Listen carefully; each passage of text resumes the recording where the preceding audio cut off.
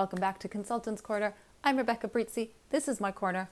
I am a consultant. I have this playlist called Bex's Box. Hat tip to Emily for giving me the name, you know who you are, as in my soapbox. This is where I get to rant, and that's where we are again today. So just bear with me on this one. I get basically cold called by somebody to sell me something, of course, and they kept coming back to this message of work with us, partner with us, we treat clients like family. And it just so happens that my family and I are very close and we get along very well, but I'm also very aware that not everybody treats their family all that well. A lot of people take their family for granted. A lot of people don't get along with their family. A lot of people feel that they're thrown into rooms with their family members who are people with whom they have nothing in common but are obligated to spend time with because they're family. Now, yes, we all love and care about our family. Client relationships are not family, nor should they be. My point is, I don't actually want to be treated like family by a service provider. I want to be treated as a client by a service provider. My relationship with my family is completely different. And yes, it's one of trust and respect and friendship, and those are all good things to have in a client-service provider relationship as well, but it still isn't the same thing. I have a commercial relationship with my service provider, for one thing. I do not pay my family for the amount of time that I spend with them. In fact, we don't really keep tallies on who owes who what in the family. Part of what always makes me smile with this too is the fact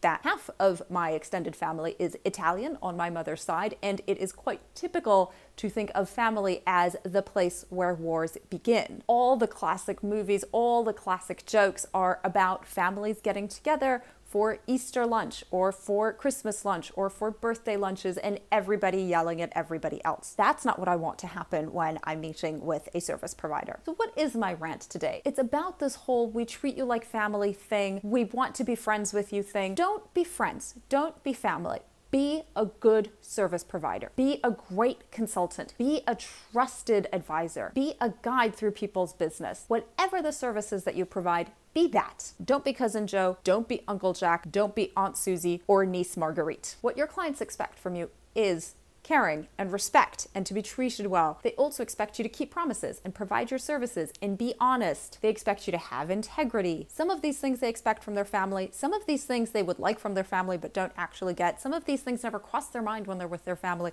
And some of these things would be weird coming from their family. You're not a family member, and it doesn't mean that you're not important to your clients. It also doesn't mean that you're not valuable to your clients. You are whatever service provider you are. I am a management consultant to my clients. I work with management teams to determine the best process to run and grow their business. That's what they expect from me. Everything associated with that is what they expect from me. I'm not trying to be a family member. My point is, focus on what makes you good at the thing that you do, at the value that you bring. What makes you good at the thing that you call yourself? What makes you good at the reason for which people pay you money? Focus on that. Be high value there. Be respectful in that. Be honest and friendly in that arena. That's the relationship you want to have with your client. And yes, some of those things overlap. Trust and respect and friendship. It's a Venn diagram, however, and those two circles are not completely overlapping. Don't promise you'll be like family. Promise you'll be really good at whatever it is that you're promising them. Do my rant videos have homework? Well, this one does, and your homework is to write down what it is that you do. Describe the relationship and the promises that you can make to a client without trying to be family, without trying to be a friend. Some of the words might apply even if you were family or friend, but that's not the point. Create the list that describes the relationship you have with your client. Focus on that and stick to that. And I will see you, of course, at the next video. Bye now.